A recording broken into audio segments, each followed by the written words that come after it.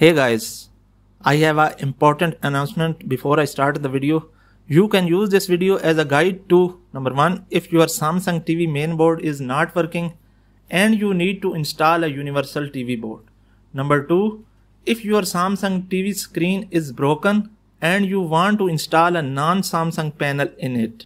This video shows schematics and diagram with pictures of Samsung TV motherboard and panel connections with universal TV board or non-Samsung panel.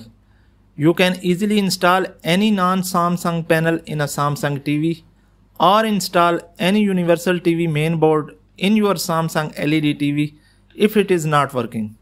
Don't skip any part, watch the video complete, like the video and subscribe our channel. These connections are required from Samsung TV mainboard to install a non-Samsung panel.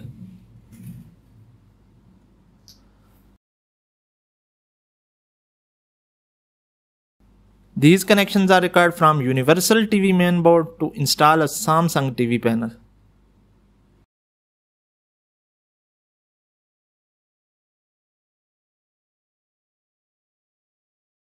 Now connect the wires as shown in video. One thing to remember is use white wire for plus and blue wire for negative signals.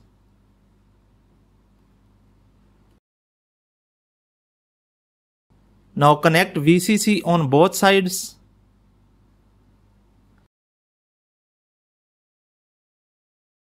Connect ground on both sides.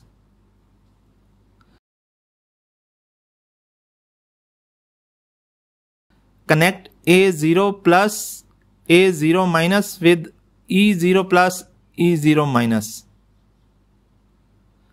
Connect A1 plus A1 minus with E1 plus E1 minus.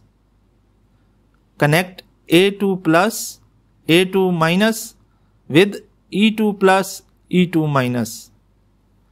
Connect AC plus AC minus with EC plus EC minus. The last connection is connect A3 plus A3 minus with E3 plus E3 minus. These are the connection required, viewers. Feel free to ask any questions in comment section. I will be happy to reply them. Thanks for watching.